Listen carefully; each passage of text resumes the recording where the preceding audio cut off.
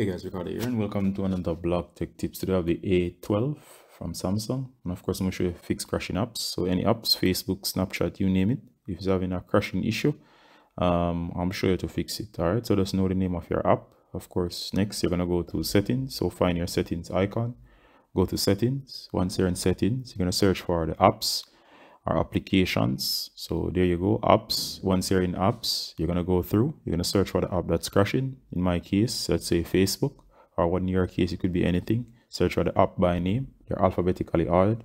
And of course, here we have Facebook. You're going to tap. Next, go to storage.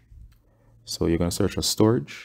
Once you select storage, you have the option to clear cache or clear data. Now, of course, go ahead and clear the cache. Nothing will be lost. But if you do clear data, do be minded you have to log back in.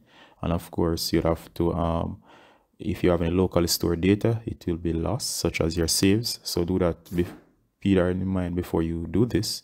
And of course, go ahead and reboot your device. Once you restart, go ahead and log back into your app. And of course, it should be working. Some apps you won't lose anything, others you might, so bear that in mind before I proceed. All right, so Ricardo from